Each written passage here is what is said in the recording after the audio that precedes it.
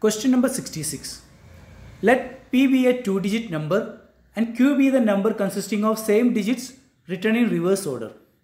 If P into Q equal to 2430, then what is the difference between P and Q?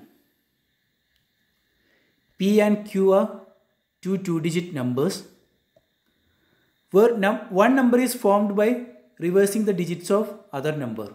That means if suppose P is formed by digits A and B, then Q equal to B A. Then they said P into Q equal to 2430. Then what is the difference between P and Q? Here we need to find the difference between P and Q. For that we need the values of P and Q. P into Q equal to 2430 means P and Q are the factors of 2430. That means 2430 is exactly divisible by both P and Q. Then P into Q we are getting units place digits equal to 0.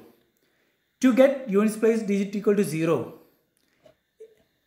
either B or A should be 5. Suppose B equal to 5, then A should be a even number.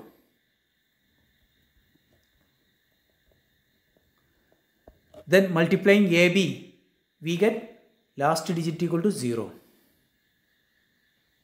A into B, even number into 5, we get the last units place digit equal to 0.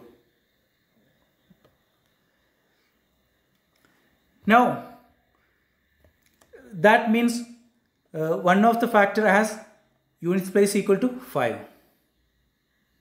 Now let us find the two-digit factors of 2430. Factorizing 2430, we get 2. By 2 we get 1, 2, 1, 5. Then by 3 we get 4, 0, 5. Again by 3 we get 1, 3, 5. Again by 3 we get 45. 45 is one of the factor of 2430 and 5 is the last digit or units place digit. Then multiplying these numbers 2 into 3 into 3 into 3 into 45, we get 2430. So 45 is one of the factor.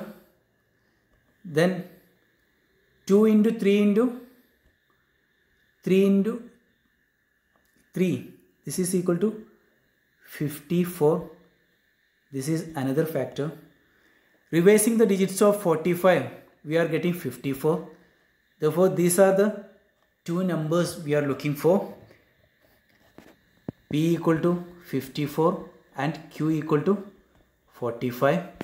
Difference between P and Q equal to P minus Q equal to 54 minus 45, we get 9. Therefore, the required answer for the question, the difference between P and Q equal to 9. Option D is the answer.